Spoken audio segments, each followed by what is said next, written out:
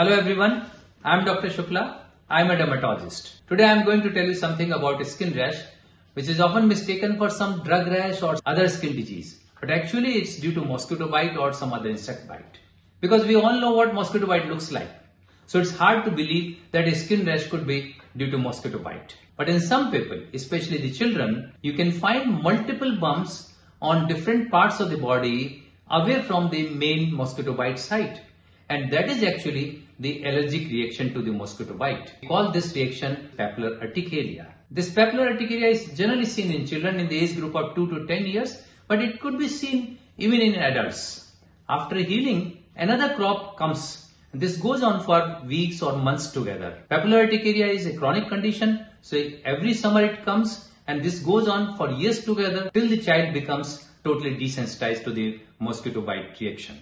As regards the treatment of this condition is concerned, the biggest problem is that the parents of the child do not accept the fact that this is reaction to the mosquito bite.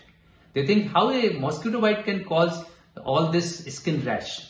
So they don't do anything to prevent the mosquito bite. So the main part of the treatment is to prevent the mosquito bite.